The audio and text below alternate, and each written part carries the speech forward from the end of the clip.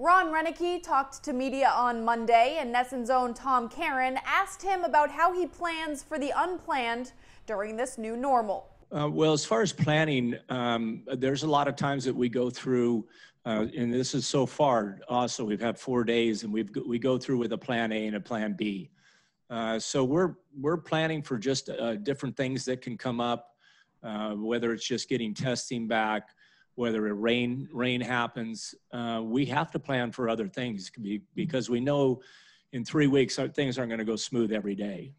Jerry Nairn does a good job of planning this with Billy, and so I think with all the planning that goes into it and having an audible for pretty much every day, hopefully we've got it covered in most cases.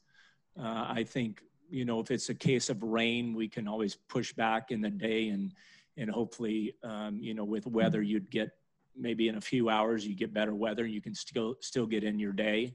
And that's also why we built this underneath the stands, the mound that we built another cage for that purpose. So all these things help when things don't go smoothly, and as we know, they usually don't go smooth for the whole time. So we try to be prepared for whatever can happen.